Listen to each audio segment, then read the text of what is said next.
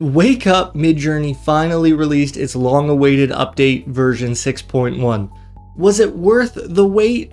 I think so, but I'll let you be the judge. Take a look at this. This image was made in version 6, but take a look at this prompt in 6.1. Like, whoa, isn't that insane? This is the same seed number, which means it's essentially the same image. Version 6.1 was built off the same engine as version 6, which is why these look so similar. Again, version 6 compared to this. Isn't that insane? So much better. One more example, version 6 to 6.1. I think there are clearly noticeable improvements. It is a better version of V6. If you didn't believe me, take a look at this example. Here is this prompt, the Chrono Trigger concept art in version 6 compared to 6.1. It's like night and day coherence. This is way better. From this to that, right? Isn't that amazing? Okay, one more example, version 6 to 6.1. Now, these changes are kinda small and you might not notice them unless you do these direct comparisons. And you can run these tests on your own like this. You write your prompt, something silly, a cloud made up of tiny birds, the cloud is in the shape of a donut.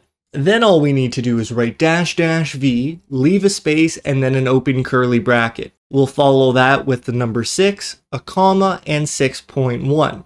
Close it with a curly bracket. And the last thing we need to do is set a specific seed number. In this case, I chose 5236. It can be completely random. I'll make it a square ratio and I'll hit enter. That's going to run that prompt twice, one on the new version 6.1 and one on the old version 6. So we can really see the difference between the two. Now, from a distance, they do look similar, but there are some big changes when we zoom in. This is what happens in version 6. It's still good, for sure, but that's 6.1.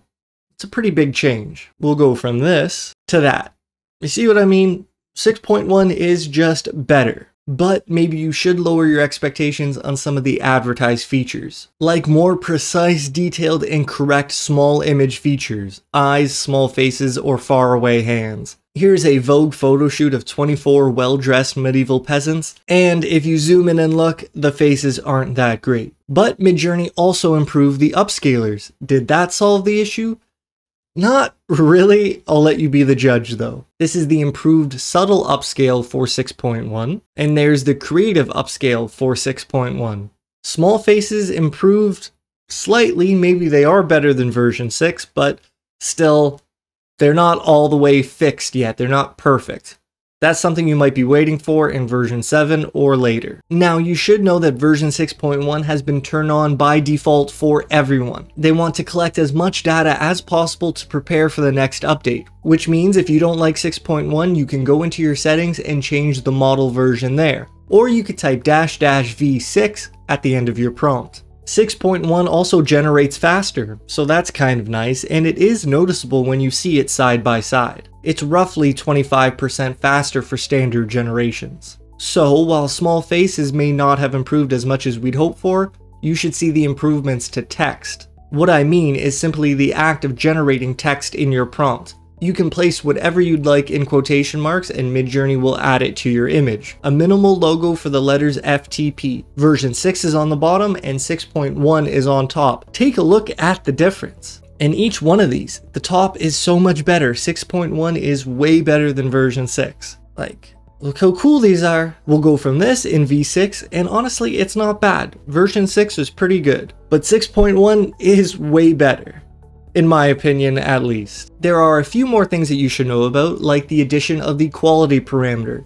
You can include --q and a value of 2 at the end of your prompt. And it's a bit of a gamble. It could take around 25% longer to generate, while also perhaps adding more texture at the cost of reduced image coherence. Let's just say the quality parameter isn't exactly precise. Let me show you an example. Here's a denim colored iPhone in version 6.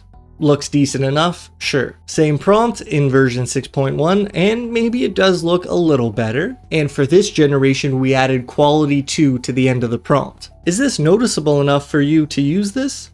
I really don't know, but keep it in mind, it might come in handy. And now I have a little bit of a special announcement for you. This morning I launched my second course on color theory and application. This is a bit of a mini course, but I'll go over how to prompt for precision and clarity, as well as a deep dive into each color and some other cool lessons as well. I've uploaded about 60 to 70% of the content so far, and I'll finish the rest soon, but for the next 7 days, you'll get 25% off the course as an early access thank you from me to you. You can find a link to the course in the description below and use early25 at checkout for 25% off. Thank you so much for your support. I wouldn't be here without you. Now let's take a look at some more from version 6.1. Mainly, I want to show you how the new model handles more coherence. In the face of a chaotic scene, version 6.1 is an improvement. Here's an anime cartoon scene with a lot going on. This is very chaotic. In version 6, it looks okay for sure, but check out the same prompt, same seed in 6.1. Isn't that way better? Like,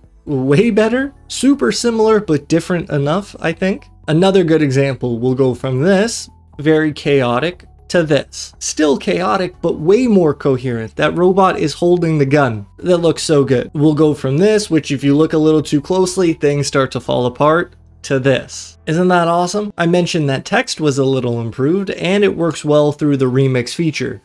Here we have an astronaut pointing saying, "You're next." But I remixed it with very strong to have a bear pointing back saying, "No, you." Next, I remixed it to have an octopus pointing at that guy saying, "What about him?" To which the wolf, who's eating Doritos, says, "Look guys, leave me alone." There are a few more direct comparisons I want to show you. Take a look at all these prompts. A doctor in the style of neon surrealism mixed with suprematism. The top prompt will be 6.1 and the bottom will be version 6. These were all made with the same seed number, so that's why they look so similar. But I want to know, which do you think is better?